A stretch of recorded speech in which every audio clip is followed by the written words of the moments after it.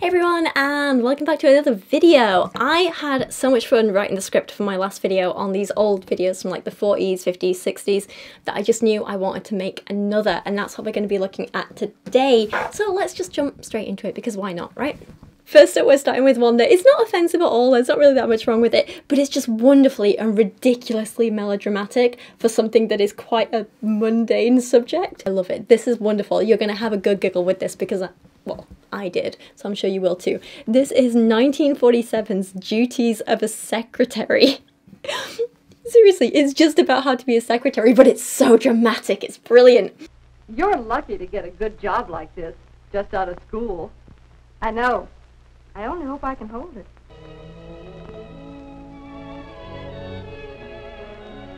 I've got a job. I've got a job, I've got a job. In the first week out of school.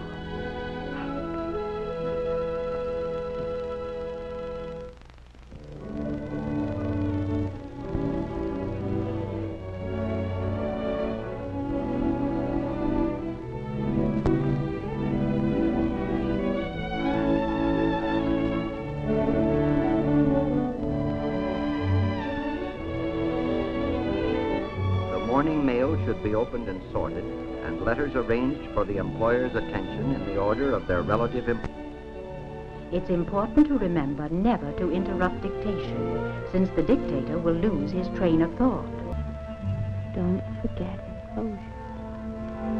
Write down messages. Write them down. So it's about a woman who gets a job as a secretary, and she dreams about her first day and how on that first day everything that can go wrong does go wrong. She makes all these mistakes, but it's so over the top. Give this a watch.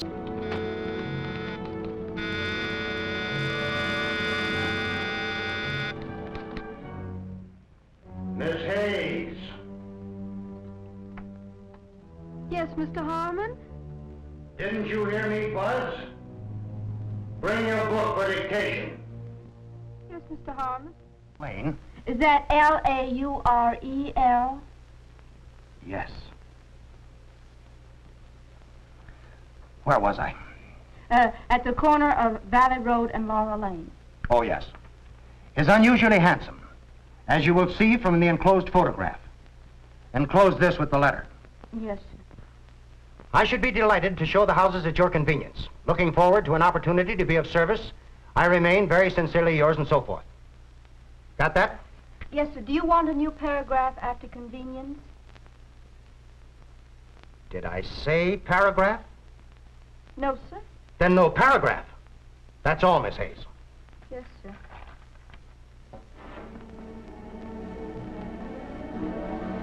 Enclosure. One of the most common types of carelessness is forgetting enclosures.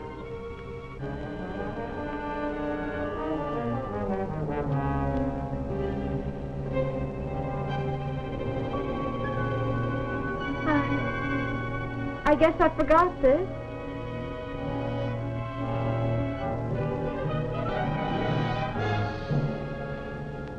There should be a new paragraph. It's wrong. I'll just fix it anyway.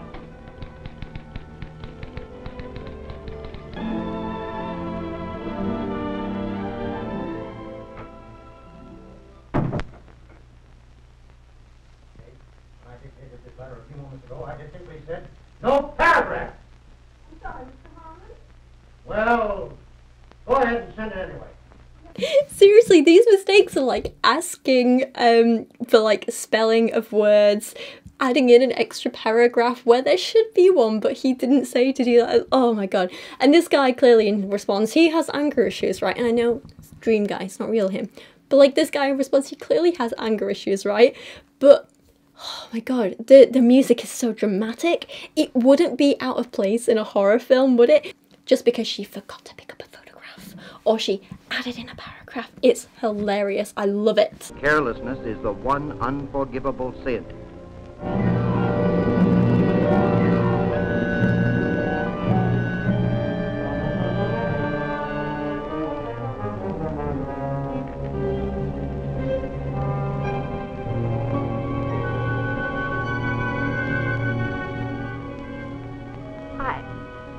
I'm very sorry, Mr. Harmon.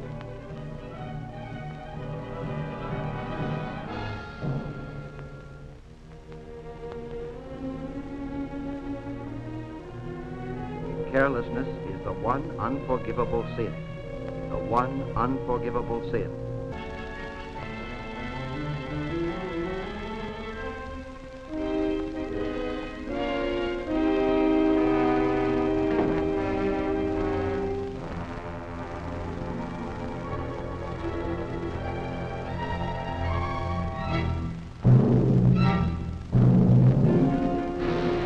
Flash.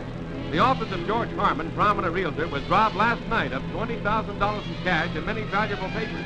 Mr. Harmon declares the loss is the fault of Barbara Hayes, his secretary, who is now in police custody pending arraignment. Extra! Barbara Hayes accused of criminal negligence. Extra! Barbara Hayes sued for $50,000 damages.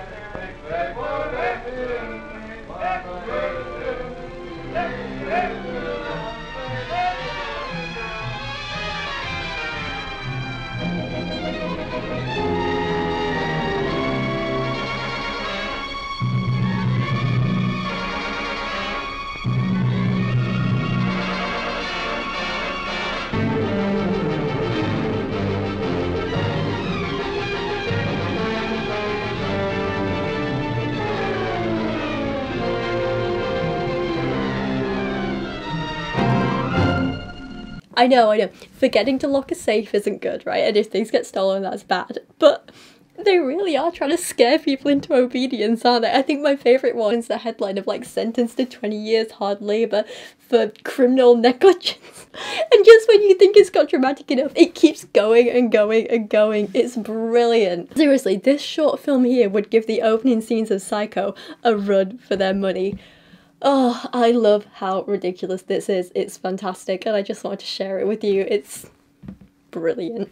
Luckily, the woman wakes up, she goes into her first day, and she does everything right, and it's not at all like the dream, and he's like, ah, yes, I'm sure you'll be my acquaintance for a long time. It's all fine. It's good. That's all for today, Miss Hayes. Oh, don't forget to lock up when you leave. No, sir. I hope everything was all right. Indeed it was. Just keep it up, and I'm sure our association will be long and pleasant. Oh, thank you. I'm so glad to see you. Everything was fine. Good night, Miss Hayes. Good night, Mr. Harmon. I guess it does teach something. It's not particularly offensive. There's not really anything wrong with it. It's just I love how dramatic it is. It's ridiculous. And I wanted to share that with you guys. Next up, we're going to be looking at a very, very short one. This is only like a minute and a half, but this is from 1934, and it's titled What a Housewife Must Know. Housekeeping still remains the most important business of the world. It engages the hearts and minds of more people and calls for higher qualities than any other occupation. Each woman faces it single-handed. Oh, it's nice that you can acknowledge how much work it is. Now, if only you could see that this is something all adults should be doing and not just the women. She must know how to cook, know food. She must know how to set her table attractively. She must know how to make her home comfortable and inviting.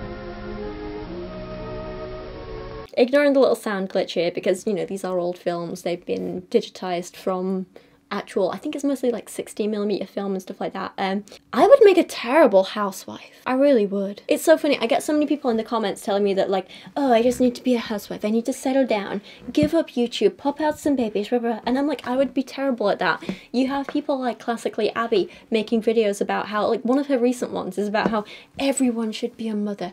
Everyone should be a wife. If you just do it, you will find fulfillment in it. And remember, should they, you know, take this giant step in their lives and actually approach parenthood, motherhood? Yes, you should be.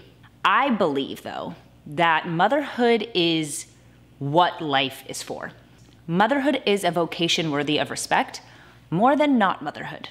You have your priorities wrong. You can't describe how love feels until you are carrying your own child. I don't like the idea that motherhood is a choice. It's ridiculous. I'm like, no, I know I won't. I know I'd be terrible at it. Why would I do something knowing it's gonna make me miserable and I'd be bad at it? Why would I give up a happy life and stuff that I'm good at for misery and inadequacy? Especially when that misery and inadequacy is gonna make other people miserable too, you know?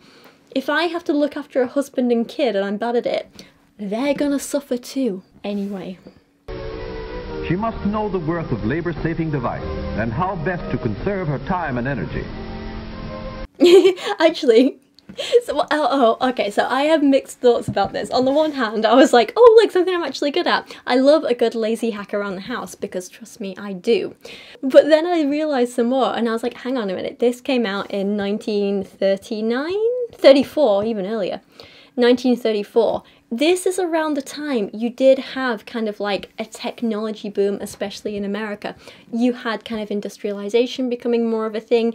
You had people making things on assembly lines, so big complicated tech was being made quicker and cheaper than ever, and it was being advertised a lot more, and a lot of these things were like, you know, you would see hoovers and dishwashers and refrigerators and these were washing machines as well. These were all really heavily pushed towards women and housewives, and you know, advertising was done towards women so they could spend their husband's money. That was how it was all set up and how it was done.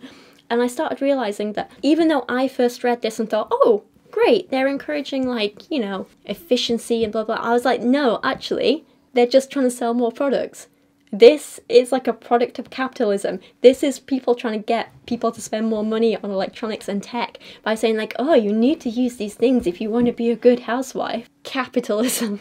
And here's what a good wife and mother needs to do for her kids and husband. She must face death to bring children into the world. She must raise them, care for them, and pilot them safely to the threshold of manhood and womanhood. To her husband, she must be a companion, a sweetheart, a wife, and a mother. She must stir his ambition, pull him through failure, and keep success from hurting him. God, they're not really asking for much, are they? Honestly though, I read this stuff and it wouldn't be out of place in like a classically Abby video. I can literally see her quoting this stuff for word about how, as a wife, we must stir our husband's ambition and pull him through fear. These are things a transformed wife would say. These are things that I'm pretty sure Debbie Pearl has said. Classically Abby, Paul and Morgan, all of it. It's interesting how their talking points haven't changed in the last, what is it, 80 odd years? 90 years? Oh God, we're old. Where's all the time gone? Okay, and finally, this is the video that I really, really want to focus on in this video. This is the one that I want to spend the most time on because this is fantastic. This is called Year 1999 AD, and it was made in 1967, and it's a look at, and I quote, what the 1999 House of Tomorrow will look like. I love this so much. So it opens with this creepy sci-fi type music and opening with this kid building a sandcastle and being like, ah yes, this is a typical home. There will be a computer, a schoolroom, a health center for daddy. And then shock, horror, the mother's like 40 years old and that isn't old. Because apparently 40 was considered old in the 60s. And then the shock reveal is that this is actually 1999. It's brilliant, watch this. Again, so melodramatic. I love it. What are you building, Jamie? It's our house. Can't you tell? Yes. That's the center where I go to school. Yes? That's where the computer lives, and where I go to sleep, and where you and Daddy sleep. And where we go to swim, and where we see the ball game. And the symphony. The bath court. Right. And there's one more, the health center. Where Daddy exercises is measured? Right. How does the computer know everything? I mean like how many times to exercise and all. I haven't the faintest notion. That's just too much for your old mother to understand. Old? You're not so old. Well, I'll be 44 next year. That's not so old. Not anymore. What year is it now? I forgot. Here, I'll show you.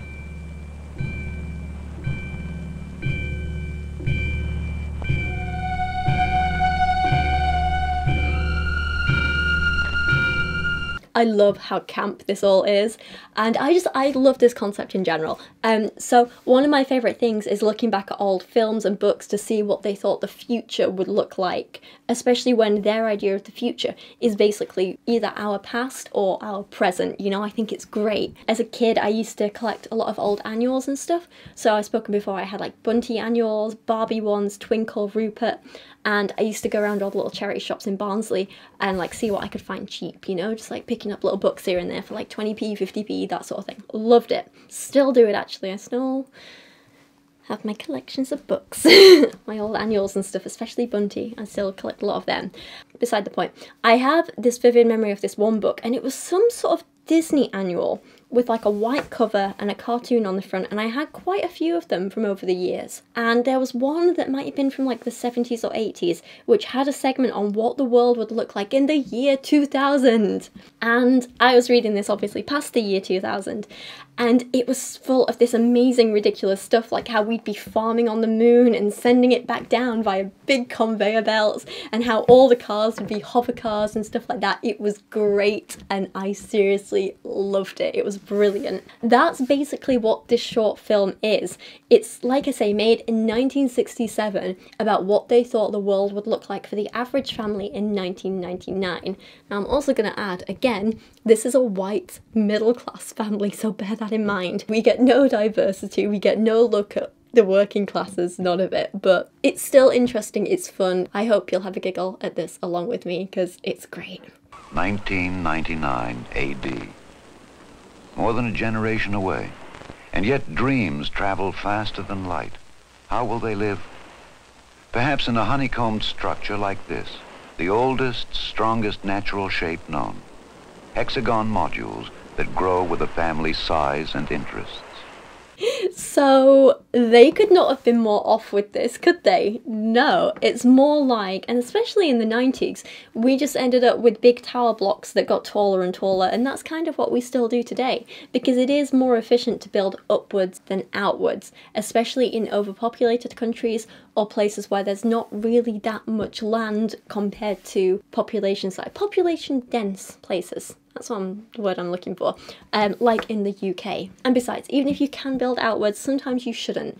It is better to build up, because we need to keep green and open spaces. It's really, really important for the environment. It's really important for the animals and plants that live there. Honestly, this idea of honeycomb buildings that you just keep adding new honeycombs to, or new hexagon-shaped places, words. The idea of honeycomb buildings that you just keep adding to honestly seems inefficient. And let's be honest, that would not work today, and it would not have worked back in 1999. Michael Shore, 45, husband, father, is an astrophysicist.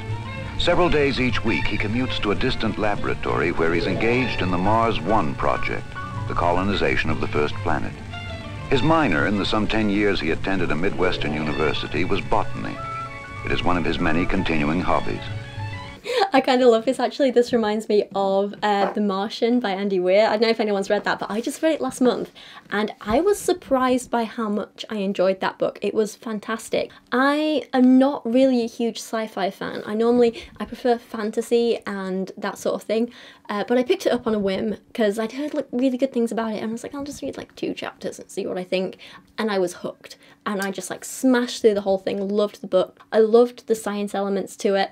I was really like genuinely caring about the characters. I loved how it was written. I thought it was great. Anyway, so this guy in this video reminds me of the main character from The Martian. And yeah, to be fair, if you're going to be part of a colonization program, a botanist is one of the people you're going to want, or rather like, you know, an astrophysicist or an engineer or someone like that who is also trained in botany. That said, the idea that in 1999 we'd be working on a Mars colonization program seems a little ambitious. But at the time they were working towards putting man on the moon, so maybe they thought it would be like, oh, everything will just blow up from here, right? But we'll talk a little bit more about the moon stuff in a bit, because there's a great little reference to that. Yeah, the idea of colonizing Mars in 1999, looking back now, seems a bit silly. And I think maybe we can be a little bit more realistic with timescales and stuff now. But hey, maybe it's something that will happen, or start to happen, or we'll get towards in the next 100 years or so. That is a possibility, I guess. Depends how important people deem it, really, doesn't it? This is one of the many 21st century devices or appliances that are part of the everyday life of the Shaw family.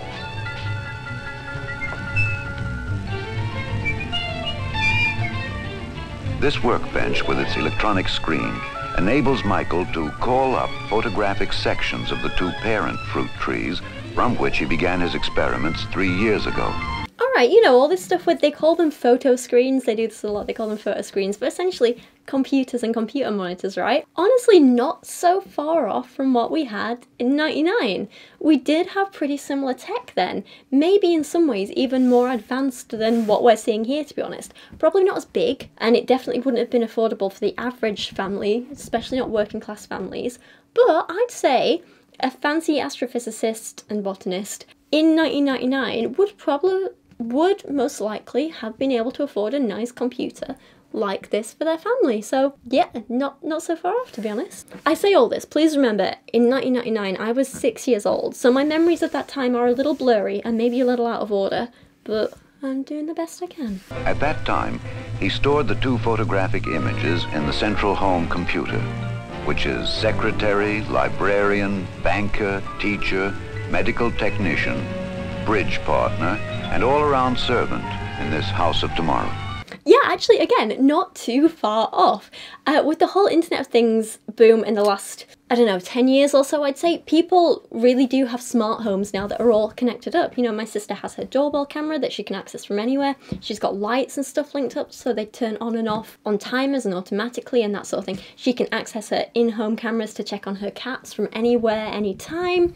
My flat has a really cool thing where I can control the washing machine and dishwasher from my phone if I want to. It's great. So this sort of stuff, having a whole smart house all linked up together, maybe wasn't quite where we were at in 1999, but 10 years later, 20 years later, it's exactly where we are. So I'm going to say they weren't too far off. I think they did a pretty good job with this prediction, you know? Master James Shaw, 8 years old, student, attends formal school 2 mornings a week. Much of his education, however, is carried on in a kind of education center within the home. Okay. This is where things are like a little, okay. Sure, the tech might have been there in the 90s to do this, and the tech is there today, but we cannot overlook the importance of socialization in school. That interaction with kids, daily socialization, can be a really, really important thing for kids. Also, it was hell for a lot of us who were bullied, but I still think it's important to be around other people, and you can't just expect kids to do online school stuff from home all the time. They were definitely right in their prediction that tech would become a bigger part of education, but I think they forgot that the human element still matters. I think they forgot that kids still want that playtime with other kids, and, you know, they need the interaction one-on-one with teachers and that sort of thing. Back in '99, we weren't quite this advanced yet, I don't think. We were still using, you know, like overhead projectors with handwritten slides, but tech was becoming more common. We had videos that we watched to get us prepared for our SATs exams. We were learning how to use Word on school computers. We were playing Crystal Rainforest as a class. I loved that game. Did anyone else play Crystal Rainforest? Please tell me you remember it, because it was amazing. This is the last remaining forest on Oglo. It is in the kingdom of Azom. Here is a member of the Cut and Run gang. Now you are in trouble.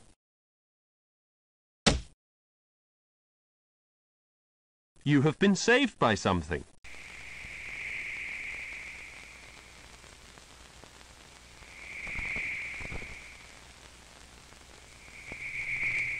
And so, an era that began 500 years earlier with Copernicus and Galileo ends as the first astronaut takes his first halting steps onto the shores of the moon and begins a new age of man.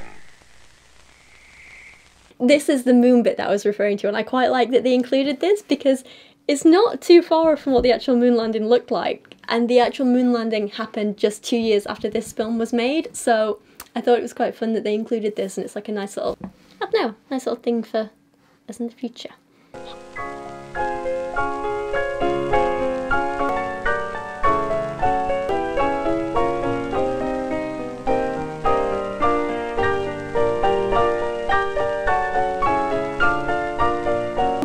computers in 1999 were going to be brutal. God's sake. Cruel. Poor kid. This is Lecture 102. Galileo's life work, and indeed his personal character, can perhaps be exemplified by describing one of his early experiments. No, but seriously, just keep watching these scenes. This does not look like a happy kid who's enjoying learning, does he? And, come on, has whoever made this ever met a child? There is no way an 8-year-old in any year, 1970, 67, 1999, 2023, there is no way an 8-year-old would be this responsible for their own education and just follow these instructions of this, and do it all themselves off their own back. No, a kid today would be rolling around on the floor, like watching YouTube videos and, you know, trying to play on apps on his phone and all. Like, he wouldn't be responsible for his own schooling. There is no way.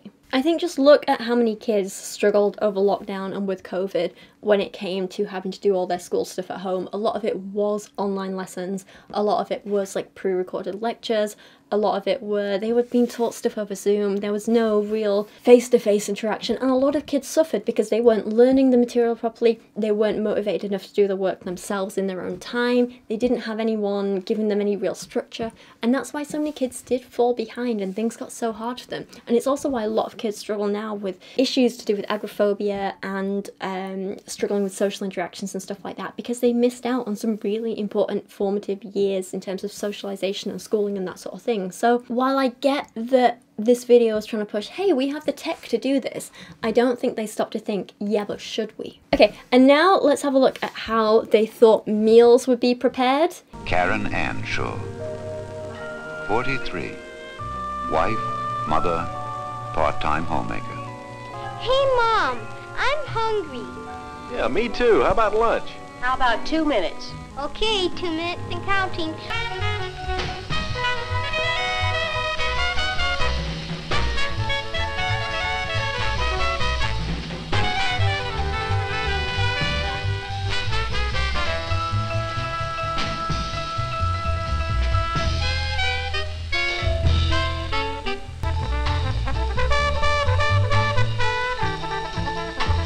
And luncheon is served. Split-second lunches, color-keyed disposable dishes, all part of the instant society of tomorrow. Why am I not living in this version of 1999? I would love to just be able to press a button and have food appear in like 30 seconds. Boo to whoever hasn't made this tech yet. Boo. Why are we still expected to cook food ourselves or ask other humans to do it for us? I want a computer to instantly feed me. To be fair, I guess in some ways we are like part way here, not so much in this aspect, but you know, we have things like meal replacement drinks and stuff now, so I guess we're kind of on the way to that. I know I love meal replacement drinks. I always keep a few bottles of like Y-food stuff in my fridge because I struggle with eating. I don't really enjoy eating food. I find it difficult. In order to make sure I'm always getting like a good number of calories and nutrients a day, I always keep a couple of bottles of Y-food in the fridge, and I can just drink one when I need it, when I'm struggling to eat and stuff. So that's really helped me, and that's great. So I guess in some ways we do kind of have this instant food thing and this like instant nutrient thing. It's just different to what they imagined. A society rich in leisure and taken for granted comforts. At the turn of the next century, most food will be stored frozen in individual portions. The computer will keep a running inventory on all foodstuffs and suggest daily menus based on the nutritional needs of the family. When the meal has been selected, the various portions are fed automatically into the microwave oven for a few seconds of thawing or warming. This bit could not have been further from the truth though, could it? I mean, like, sure. Well, again, it's complicated. So in the 90s, frozen and processed food was pretty popular. There was like so much frozen food in supermarkets, I remember. The frozen freezer aisles were just, they were like the biggest part of any supermarket. And I think frozen food in particular was very popular amongst us working classes who couldn't really afford much else. It was convenient for people who were working long hours. It was cheap. You could just throw things in the oven and then give it to your kids. You know, it made sense. But then from like the 2000s onwards, there started to be this big pushback against processed foods and frozen foods and how parents were killing their kids and that sort of thing. Like literally you had TV programs like Honey, We're Killing the Kids. Seriously. Then you also had people come along like Jamie Oliver and his war on frozen food and turkey Twizzlers. We all remember that, right? So I think it's interesting that they were kind of almost romanticizing processed food here, whereas in the real world, once processed food became common, there was a lot of pushback against it. Interesting. The house of 1999 will be virtually maintenance-free. A central atmospheric system will maintain constant year-round temperatures and control humidity, bacteria, pollen, and dust. Oh, I wish this was the case. Again, how do I live in this 1999 home? Clothing of the non-disposable variety will be stored in cleaning closets, where a chemical vapor atmosphere and an ultrasonic vibrator will remove dirt particles. I don't know how I feel about this. I kind of hate it, the idea of a cleaning closet. So you just shove all the clean and dirty clothes in together and then just pump chemicals at them? Like, for how long? Is it going all the time? This doesn't sound very energy efficient, and it sounds like it would be expensive. Fingertip shopping will be one of the many homemakers' conveniences. Oh, this one they got pretty spot on though. I like this. Online shopping was starting to get really big in the 90s, so they got this right. They kind of got the timeline right. Love it. But they missed the mark on exactly how it would work. Listen to this because it's quite funny. This video console will be channeled into the store of her choice. There, a camera will scan a display of wares, which she will select by push button.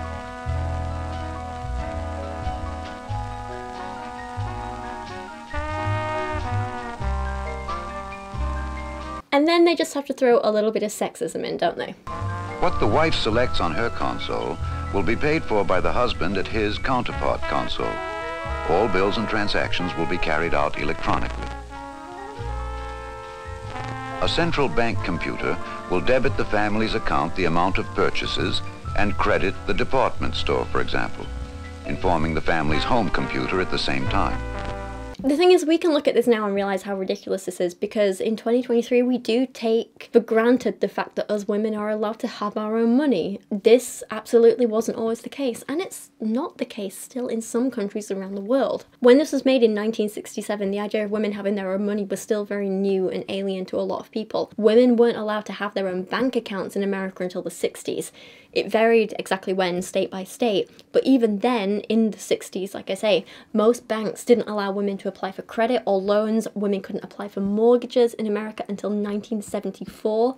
Over in the UK, women weren't allowed their own bank accounts until 1975. So it's easy to understand why something made in 1967 didn't focus on women having their own money. But isn't it interesting how when they think about the future, they can dream up all this amazing tech and you'll be able to do this and this and this and this, but they couldn't possibly dream up a future where a woman had her own money. The money was still the man's, his bank account, his money. He had to approve the purchases. Isn't it crazy that they can dream up so much for the future? But women's independence, too far. Don't be silly. Nah. Father, at the touch of a button, receives an instantaneous printed copy of his budget, the amount of taxes he owes, the payments left on the car, and so forth. All documents and household records are available on the video screen for immediate reference. This was a great job predicting online banking though. Like, I personally love online banking. I would say online banking didn't really come into its own until probably around maybe 2010, 2012, somewhere around that time. So a little off with the dates, but only by 10 years. That's fine. But like I say, I love online banking. It makes everything so much easier. Love it. And look at this. They predicted email, but worse. Also at his disposal is an electronic correspondence machine, or home post office, which allows for instant written communication between individuals anywhere in the world. Remember, again, this was made in 1967.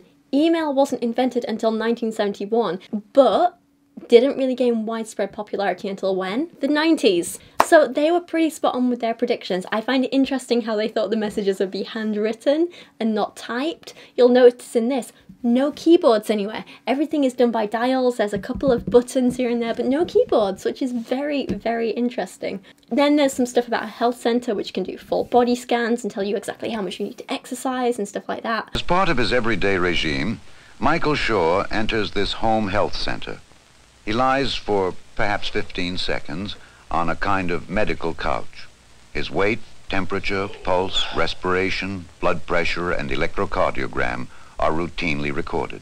At the same time, his body is scanned for any isolated temperature pockets that signal oncoming disease or a localized infection. At the end of the examination period, the computer calculates the amount of exercise necessary to balance Mike's food intake and maintain proper muscle tone.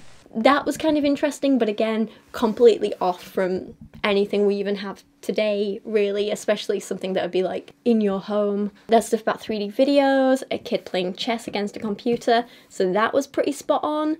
There's a bit where like this family has friends over and one of them's like, oh, this 3D video is great, you need to get me a dupe of that. And I was like, oh, not copy, a dupe. Recorded a great new singer down San Juan way the other night. Would you like to see him? Oh, sure. Share it with you. Hace mucho tiempo que no le veo, por favor. Qué alegría.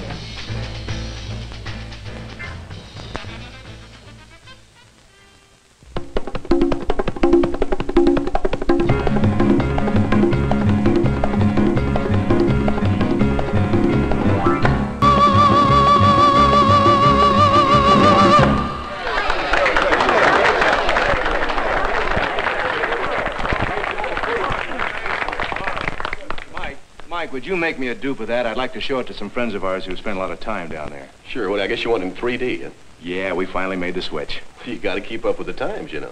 And then it got me thinking about, like, I wonder when things like, you know, copy and paste and stuff like that. I do wonder when that became more of like a mainstream phrase to use and stuff like that. I don't know. Anyway, some interesting stuff. But that is where I'm going to end this video today.